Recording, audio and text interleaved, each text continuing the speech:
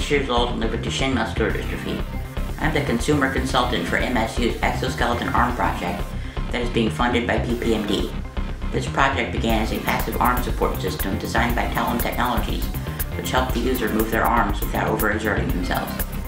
Now, with the joint help of really useful robots, Talem's passive arm supports will now have the option of being power assisted to boost the user's available strength when they are no longer able to use the passive arm system. This new computerized system has 2 servo motors, which are housed in a 3D printed chassis, along with a force sensor located inside the arm's boom, which sends signals to a powerful single-board computer. All of this is powered directly by the user's wheelchair battery. At this point, I need the extra assistance, so I use the powered system, which gives me the ability to lift my arms upwards, downwards, and hold them at any desired level.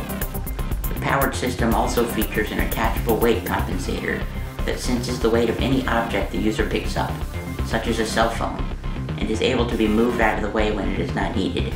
A new drive mode, which when activated holds the arm at a desired height, such as joystick level.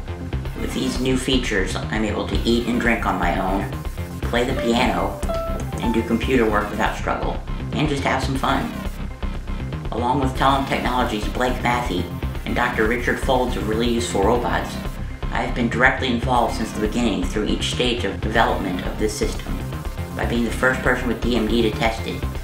Along with installing software updates provided by Dr. Folds, I'm giving them feedback so that they can ensure that the supports are the best they can possibly be. I love being able to lift my arms when I want and pick things up that I normally would not be capable of lifting. Along with my wheelchair, this exoskeletal arm gives me my freedom back.